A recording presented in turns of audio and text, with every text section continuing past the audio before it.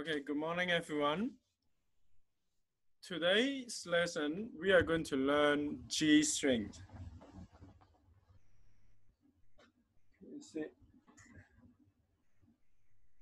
G strings. First of all, we are going to introduce ledger lines. Oh, by the way, this is your book, page 26. Okay, sorry. Okay, now ledger lines. What is ledger lines? Ledger lines, the extra lines in and above or below the music style. Okay, for example, look at your exercise 93. Can you see this is a G? G, the G note is under the second ledger line. Can you see that? So this G is your G strings G. Okay, which one is the G string? So the G string is the last string. The biggest string. So the sound of the G will be like.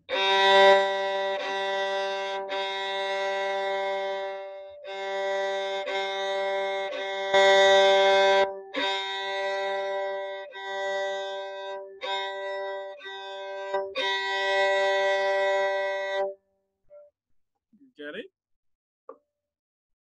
Okay, good. Now, then what is the next? The next thing we are going to learn is C. C. Can you see the C is at the first ledger line? Okay. So this C is the middle C. Okay. So how to play this middle C is your third finger. Your third finger is first, second, third. Your third finger at the G string. So the sound should be like.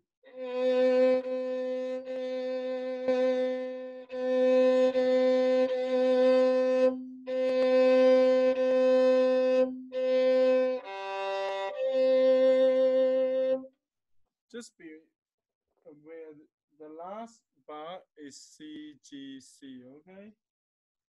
Make sure this G is played with your open string. Okay, next. What is the next? Can you see? Yes. So the next one is B. B is your second finger at the G string, okay? So the sound will be like B.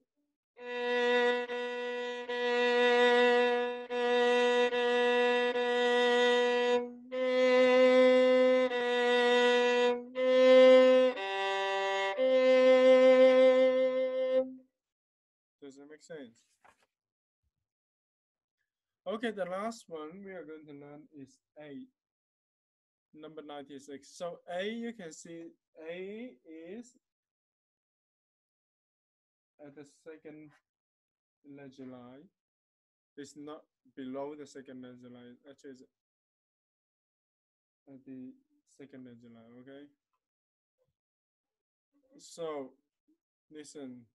A is your first finger at the A strings. Go press down on the A here. First finger, so.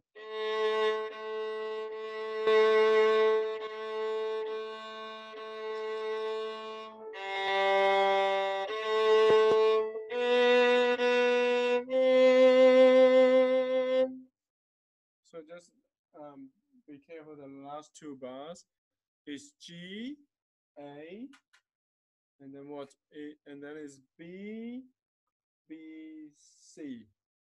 Okay, B, B, C means second finger B, and C is your third finger. Okay.